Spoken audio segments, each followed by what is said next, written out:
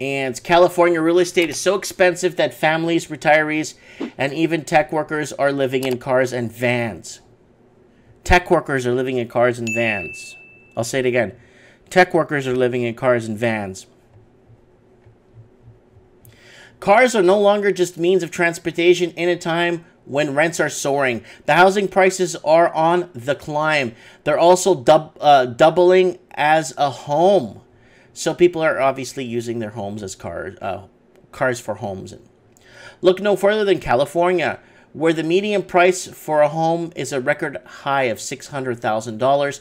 So if we go back to this we did here, 600,000 is going to be about 3,400 bucks here, and the median income should be roughly 110,000, 120,000 a year to afford that.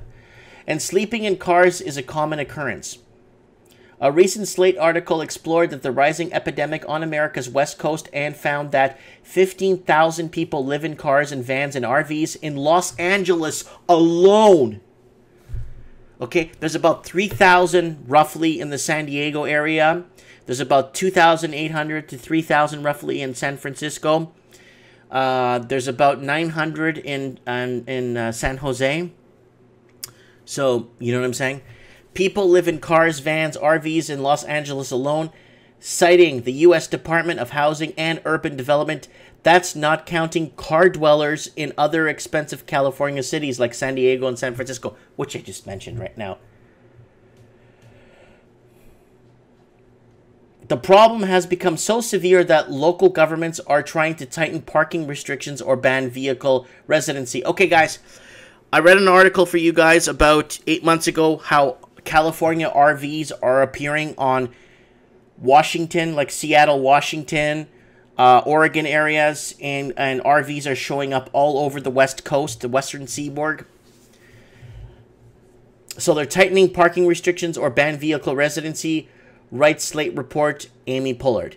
These crackdowns have led to the rise of safe parking programs run by nonprofits and some city governments. They try to accommodate vehicle residents with safety rules and regulations, according to Slate. Dreams for Change in San Diego runs 3 lots with 150 spaces, 325 residents. People often share a car. Each space costs $2,950 a year for the company to operate. Caseworkers visit often. There is no entry after 10 p.m. RVs aren't allowed, and neither are sex offenders. Well, that's pretty good.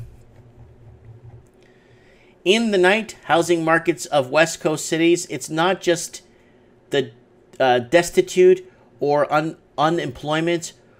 No, so guys, it's not unemployment. There's people making money that are homeless. I know. I spoke to a guy on the phone, and he's gonna get back to me. He works at the Home Depot full time. He works 40 hours, and he does overtime, and he lives in a tent 2 blocks away from the Home Depot. He lives in a tent. He goes to the gym. He showers. You know? West Coast, it's not just the destitute or unemployment who see their cars as their best option, writes Pullard, adding that residents of Dreams of Change consist of families, retirees, and even tech workers making near 6 figures. Guys, I'm not kidding. This is a big effing deal. I'm not playing games here, and I've been talking about this for 7 years for a reason. Or 8 years now. In San Francisco, 59% of employees at tech companies can't afford homes.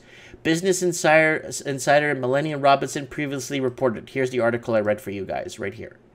It should be a bunch of guys standing around in the kitchen. Here it is. A bunch of guys in the living room, kitchen area. I read this article for you guys a few weeks back.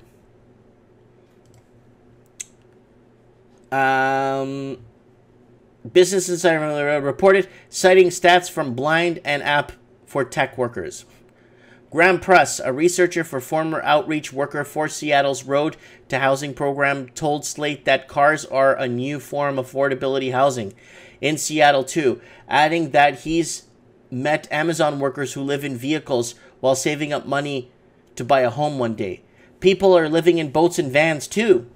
I think a van would be a lot more better in that situation. Californians in need of housing aren't picky. They're also resorting to living in boats and vans. Misa, Gideon, Chatfield, and Mike Kraft decided to live in San Francisco Bay in a 900 square foot houseboat to save money. Robinson reported at $300,000. It costs less to buy than a $500,000 home on the outskirts of the Bay Area. Yeah, if you could pick up a $300,000 houseboat, MacGyver lived in the houseboat for many years. You know what I'm saying? Tracy Kaplan, a reporter for the Bay Area News Group, also considered a houseboat but didn't want the $1,500 slip fees. Instead, she cashed out her retirement fund to buy a cargo van for $53,894. She explained in an article for the Mercury News she's spending an additional $37,000 on renovating it into a home. That's a lot of cake. You could buy a decent motorhome for $37,000 large.